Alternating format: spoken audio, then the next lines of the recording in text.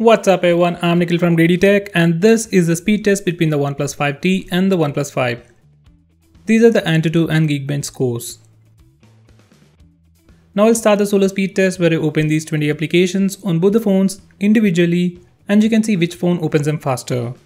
By the way, both the phones come with the same Snapdragon 835 processor, both are running the same Oxygen OS based on stock Android, and the only difference between both the phones, except for being completely different phones, is that OnePlus 5 is my friend's phone and he has been using it for the past few months as his daily driver. And it has more number of apps installed and some are running in the background like WhatsApp. Now OnePlus 5T is a brand new phone. So let's also check how fast OnePlus 5 is after a few months.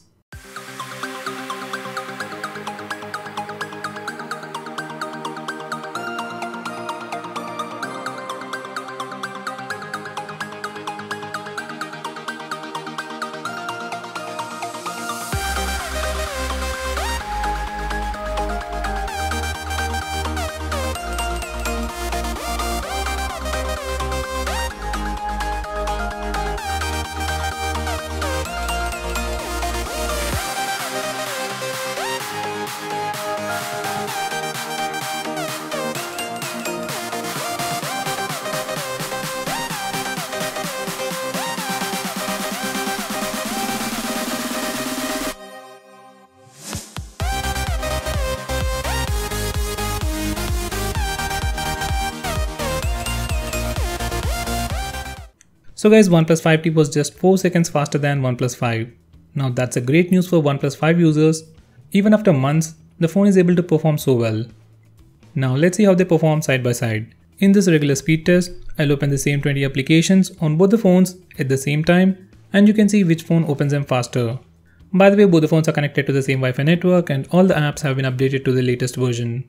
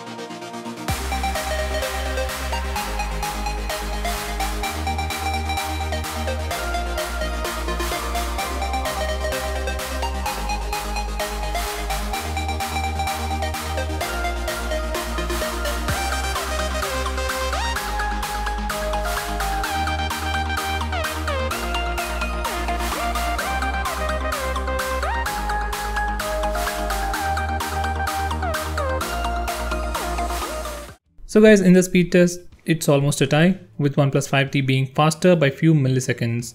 But considering OnePlus 5 is a used device, we can call it a tie. Now let's see which of these apps are still in memory. In the memory management round, I'll open the same set of apps in the reverse order to see if they are still in memory. If they are in memory, they should open in less than a second at the same place where I have left them earlier. By the way, I have the 8GB RAM variant of OnePlus 5T and the 6GB RAM variant of OnePlus 5. So let's see how they perform.